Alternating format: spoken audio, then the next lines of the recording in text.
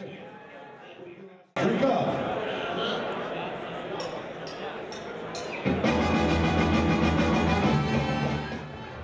Beertopia's Extreme Beer Fest was a one-day convention meant to bring together the best craft beers and home brews in one place, giving beer connoisseurs over 300 brews to try.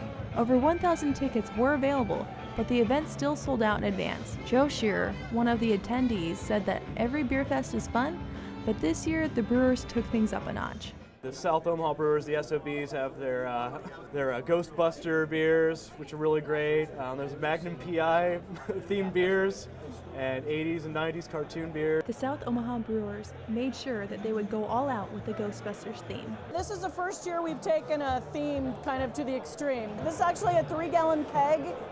We have beer guns so we can pour beer directly out of it, so it's been a lot of fun. Some brewers aren't just here for fun, but to do business as well. It's fantastic for us. It's a new market that we just got into in the last few months. So being here at this festival, we get out in front of the crowd and get to meet fantastic people here in Omaha. No matter if you're a brewer or beer fan, at Extreme Beer Fest, just remember. The goal is still to try new beers, drink responsibly, and have fun.